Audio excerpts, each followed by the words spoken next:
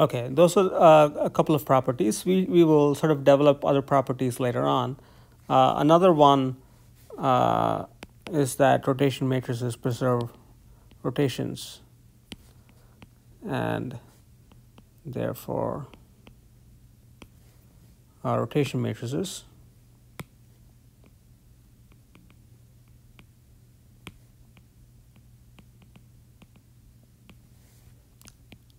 preserve lengths of vectors they act upon.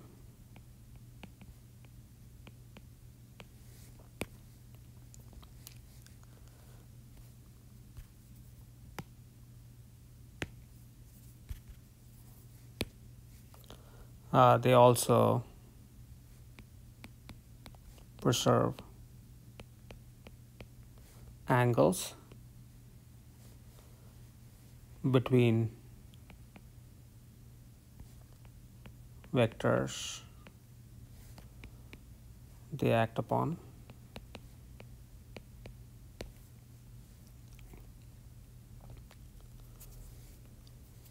So, example, I'll let you guys think about it in detail. Say you have a vector v in 3D in some coordinate space, let's say vx, vy, vz.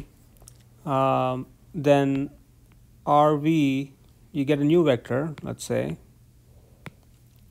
u equals rv, where u is ux, uy, uz.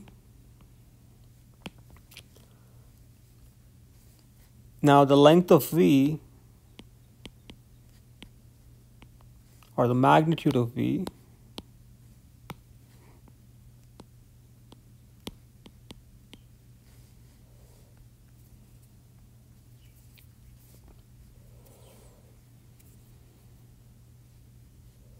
is basically square root of vx square plus vy square plus vz square, which is, if you think about it, is the same as v transpose v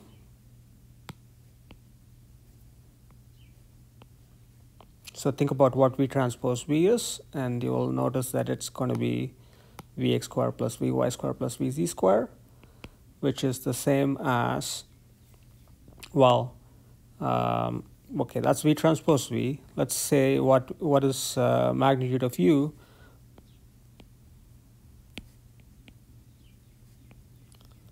U is square root of u transpose u.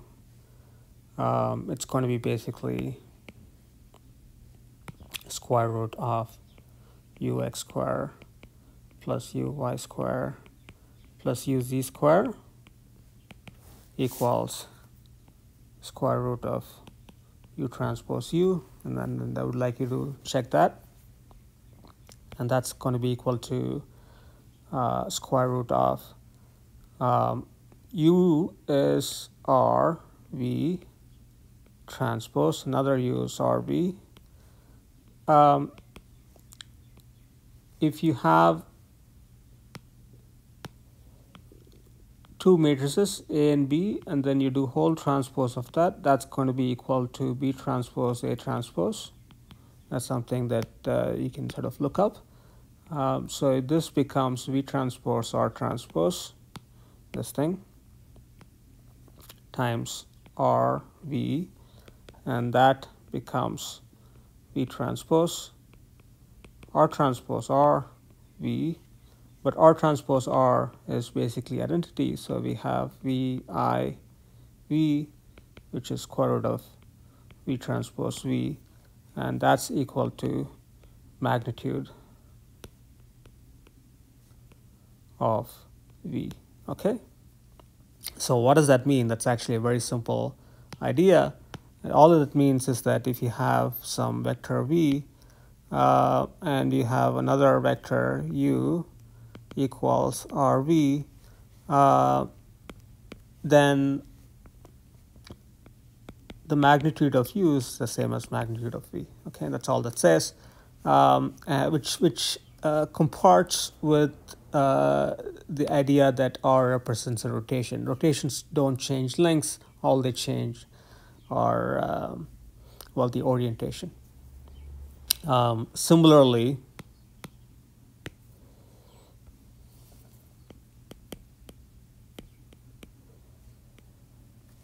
if you have two vectors, v1, v2, and you get u1 equals r v1, u2 equals r v2, then you can show that v1 transpose v2 will be equal to u1 transpose u2. Okay, this is, you can show this using exactly the same idea, and this basically implies that the angle between vectors v1 and v2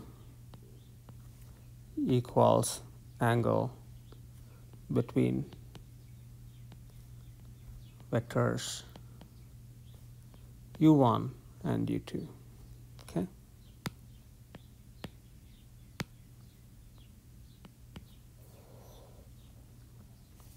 Okay, so those are some basic properties of rotation matrices and rotations as linear transformations in general. Let me briefly comment on one last thing before we end this video. Let's say we have a sequence of rotations.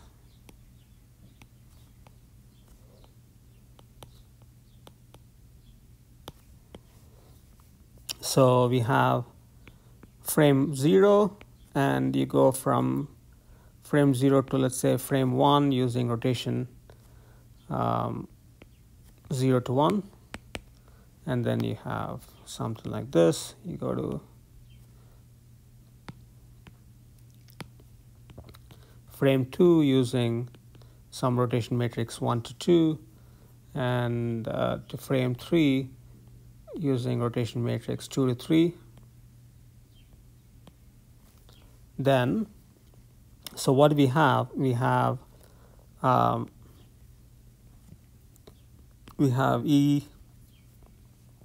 x3, E y3, E z3.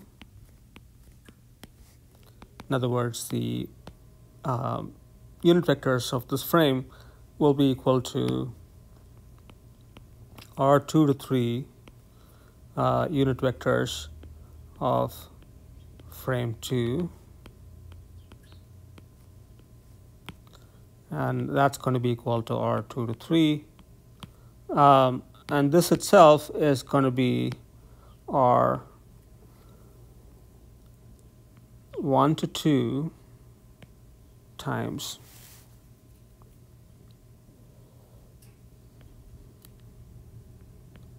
EX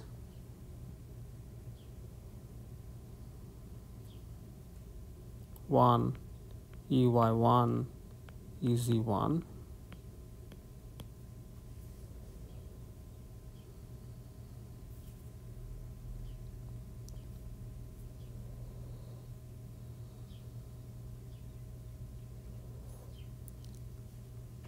And that's going to be equal to R2 to 3, R1 to 2, R0 to 1, EX naught, EY naught, EZ naught.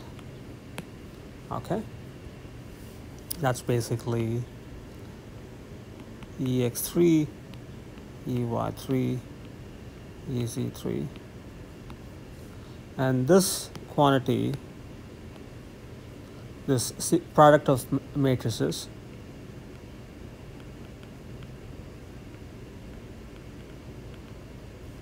is basically going to be what we call R0 to 3.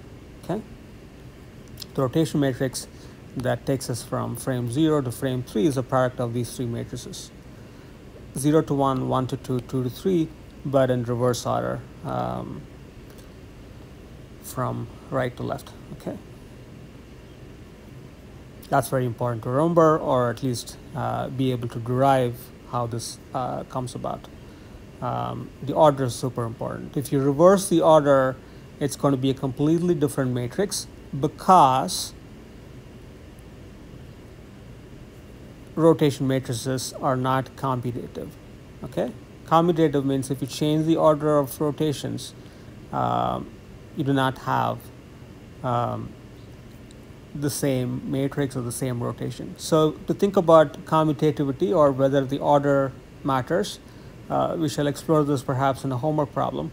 But just imagine a book in your hand, first rotated about the x-axis and then rotated about the y-axis. It can be the global x-axis or the current x-axis, doesn't matter. I'll let you think about this thing for a while. And like I said, we shall develop this in a homework problem. That's it for now. For this video, we shall develop these properties more in various homework problems.